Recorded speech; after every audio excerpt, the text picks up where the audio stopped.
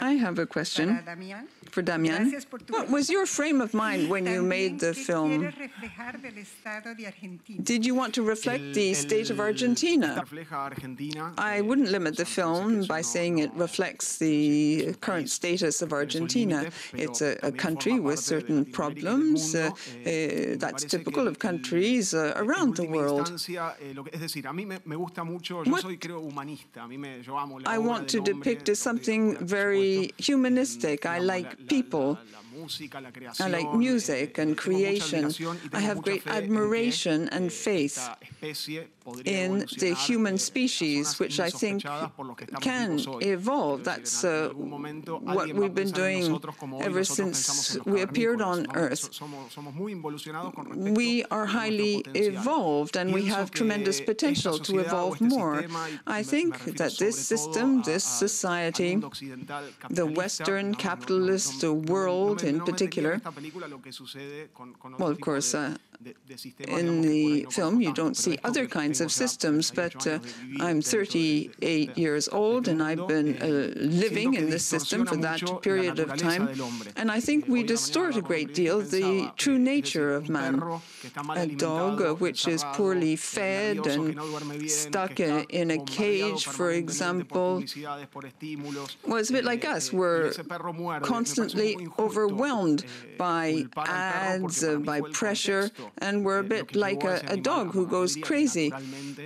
The dog, or we rather, aren't living in our natural, normal context.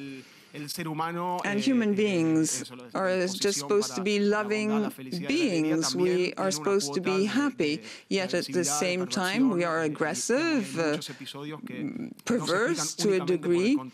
And this is influenced not only by context.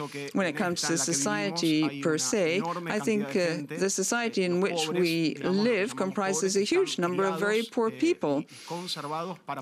And they are there just to produce, to extract raw materials, to do manual work, to remove rubbish. This is work we don't want to do. And then there are a lot of people who are brought up just to be consumers in consumer society. People who have work, we think they're much better than the others, but they're not all that much better. Of course, I very much enjoy living in today's society, but you can see all these people who work in offices, who put on a suit every morning and who have suffer from tremendous pressure, who have mobile phones. They constantly are subjected to these ads, encouraged to buy this or that, which they may or may not need. And I think that people live very stressful lives. I don't think this film reflects the situation in Argentina. I think this film reflects a kind of universal reality. I think that human beings, when they come under such stress and tension and are subject to abuses of authorities and constant inequality, I think at a given point in time they can't put up with it anymore and they react. And I think this film doesn't depict prototypes, but real situations that could actually arise. Aspirations, human beings can turn violent.